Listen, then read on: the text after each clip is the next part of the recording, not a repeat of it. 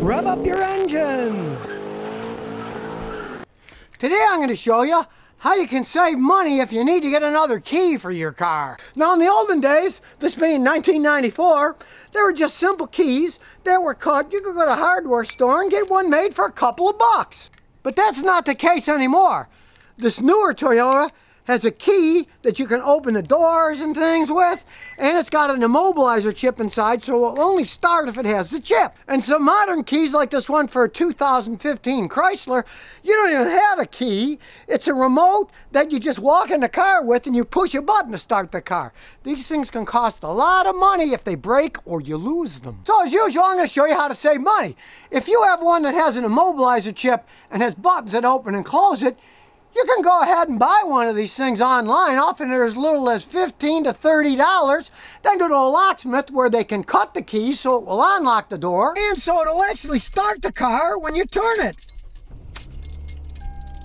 Now, as weird as it sounds, I have a machine that can do that programming, but I'm an independent mechanic, and only bonded locksmiths or dealership mechanics can get access to the code. So even though I have a machine, I can't code them myself. And if you ever lose the fob for this keyless entry system, it's going to cost you a lot of money to get another one made, which is why you always want to have at least two of these things. If you don't, and you bought a car used, get another one made at a locksmith.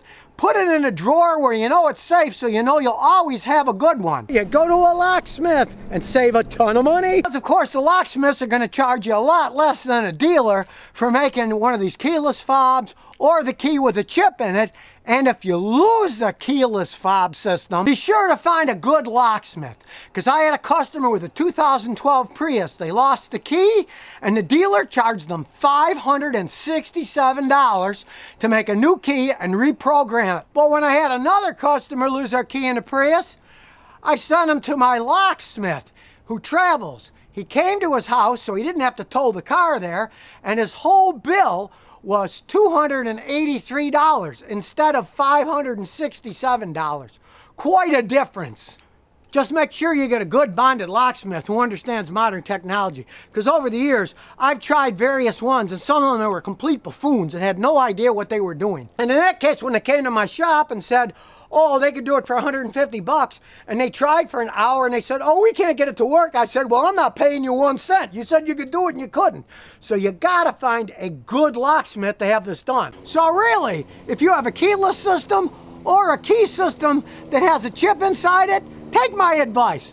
Go to a good locksmith if you don't have two of each, and buy another one and store it somewhere where you remember where it is, so you never have to worry about starting from scratch with a brand new key system. More quick fixes on the Scotty Kilmer channel.